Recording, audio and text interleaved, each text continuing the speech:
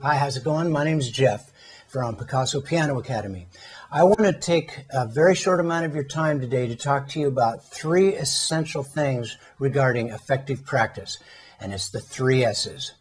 When you're practicing and you make a mistake, whether it's a rhythmic mistake, melodic mistake, whatever, stop, slow down, start all over again.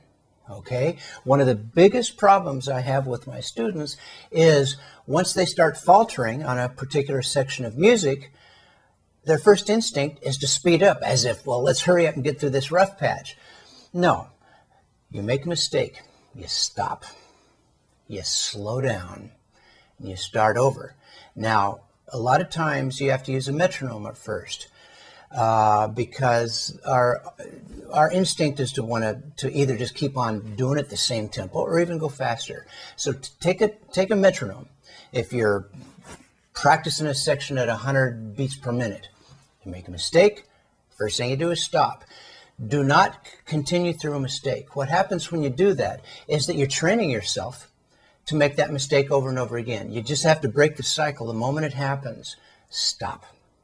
Slow down, take it off a couple of points, take it down to 98, and do the section again. As soon as you do the section 3-4 times without any mistakes, okay, fine, you can speed up if you want to.